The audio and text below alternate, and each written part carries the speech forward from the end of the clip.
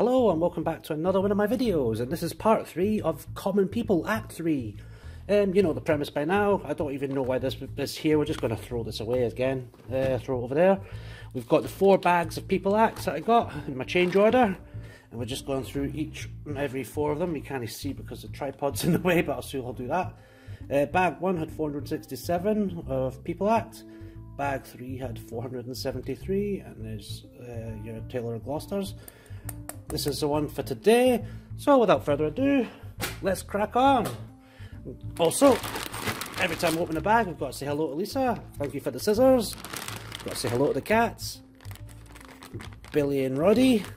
Don't forget Cornflake and don't forget Pebbles. I know they're not our cats, but they're still part of the family. So anyway, I'm going to open every single one of these bags up and see. Hopefully we get another coin apart from the 2 mentioned, but I doubt very much. All we've had in the last... I've had several of these bags now. I've forgotten how many People Acts I've actually gone through. So, what I'll do, I'll just go through these things. We'll speed up the video. I'll get the total at the end.